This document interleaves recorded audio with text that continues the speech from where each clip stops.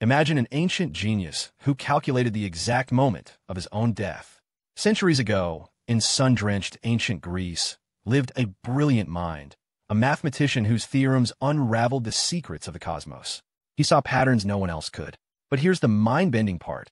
He made an impossible declaration. He claimed, with absolute certainty, to have mathematically pinpointed the precise day his life would end. His peers scoffed, calling it hubris. How could logic predict fate? They argued.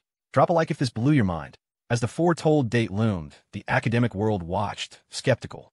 But then, as the sun dipped below the horizon on that specific evening, this enigmatic scholar simply closed his eyes. His last breath, taken precisely as his calculations dictated. Wait, it gets even crazier. Legend whispers he didn't just foresee death. He used an intricate system of celestial mechanics and advanced numerology to align with his chosen departure. A true master of numbers, who didn't just predict his destiny, but orchestrated it. Mind-blowing, right?